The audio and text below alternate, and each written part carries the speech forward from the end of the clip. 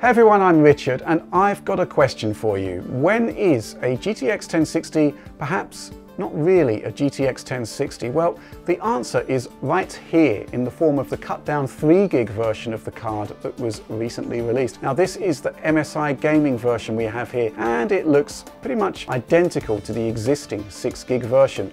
Now what we do know is that obviously we're looking at half as much VRAM here compared to the top tier model, but there's another interesting difference too, and it all comes down to the shader count. So here's a look at the spec differential. Frame buffer allocation apart, the new GTX 1060 actually has fewer CUDA cores than its bigger brother. So 1280 shaders in the top tier card gets cut down to 1152, but you will note that otherwise it's pretty much business as usual. The base and boost clocks are identical, memory bandwidth is the same too, so Nvidia isn't cheaping out with lower bandwidth GDDR5 here. Yup, it's 8 gigabits per second modules on the board. So yeah, there are two things we need to consider here with this card. First of all, to what extent does that reduction in shader count impact performance compared to the top tier 1060? And secondly, 3GB, what's going on there? Is it enough for modern gaming? Well, Nvidia reckons that the cut down GTX 1060 offers performance that's only around 5% slower than the standard card. And yeah, that's pretty much confirmed, as you can see here in our Crysis 3 benchmark run. But there is a wrinkle here in that most of the 1060s on the market have factory overclocks in place. This MSI model, for example, it adds 88 MHz to the core and it will happily boost to 2 GHz, which is pretty awesome actually. When we factor that into the equation, the full-fat 1060 only has a 2% advantage. And yeah, there will be scenarios where the shader count differential makes no real impact whatsoever. So yeah, this is Rise of the Tomb Raider. Whether we're running at reference clocks or with the MSI overclock, our overall frame rate average is the same. And with the 6GB GTX 1060 in the mix, well, that only offers an additional 1% of performance. So yeah, big deal. Okay, so when the specs were released, there was a lot of discussion about whether this is really a GTX 1060, since it is using a cut down version of the GP106 core. Maybe they should have called it GTX 1050 Ti or 1060 LE or something like that. But the bottom line is that the performance differential maybe isn't enough of a big deal for Nvidia to come up with a whole new product line here. At 1080p at least, the cut down GTX 1060 beats AMD on 7 of our 8 benchmarks. Yeah, even Ashes of the Singularity on the cheaper 1060 beats the 4GB RX 480, and it's only 1 frame per second behind the 8GB model. But it's the one benchmark where AMD does win, Hitman on DX12. Well, that causes some issues. It's not just AMD winning here. GTX 970 is beating the cheaper 1060 here by a whisker. And really, well really, it sort of shouldn't. Now benchmarks are one thing, but the unique aspect of our data is that we can study performance in context.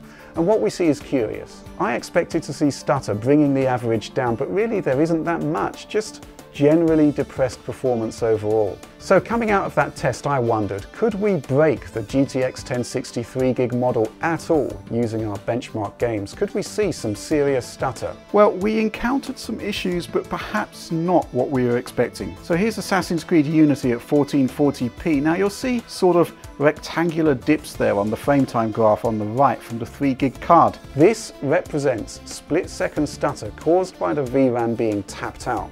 The game momentarily pauses as graphics data is swapped in and out of RAM. GTX 1060 6GB, consistent performance throughout, no problem whatsoever. Now let's add in RX 480 in its 4 and 8GB iterations. You'll see the same issue manifest on the 4GB AMD card. The extra memory doesn't really help at all there. Once again though, when we move up to 8GB, no problems whatsoever. More concerning with GTX 1060 is the fact that we've actually lost 15% of performance at 1440p versus 5% at 1080p when the 3GB model is stacked up against the full-fat card, and that can only be down to VRAM overutilization. So my thought here is that Nvidia's driver is mitigating stutter by reducing performance overall. This would lead to a far less jarring experience during gameplay.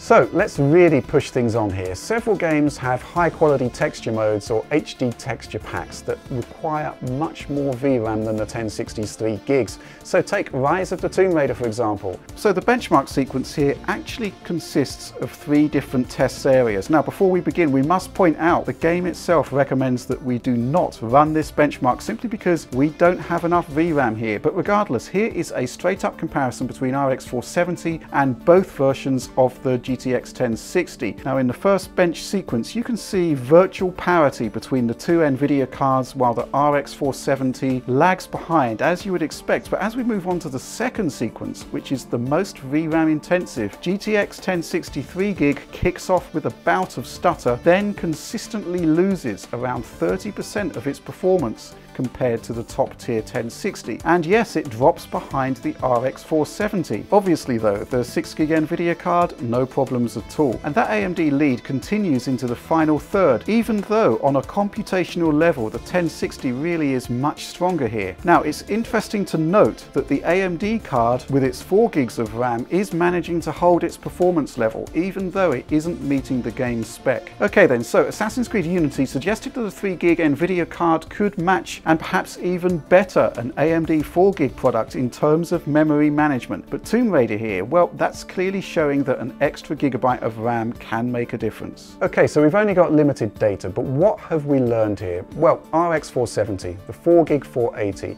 and this new 1060, you'll get the best out of them at 1080p resolution. And yeah, with all of these cards, you're paying $200 or under, so you're getting excellent value. But you can't just ramp up everything to ultra and imagine you're going to get a best-in-class experience.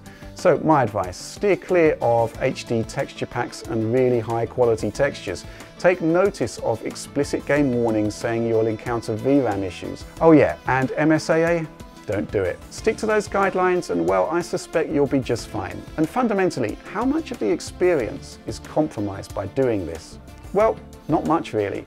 By and large though, if you can spend the extra money on the 6GB 1060 or the 8GB 480, well, you kind of should.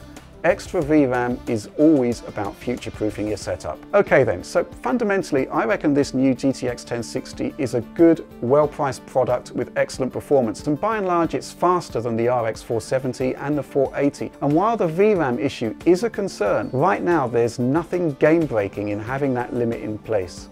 Okay then, so that's all I have for you right now. Do like and subscribe to support what we do, and I'll catch you next time. Thanks for watching.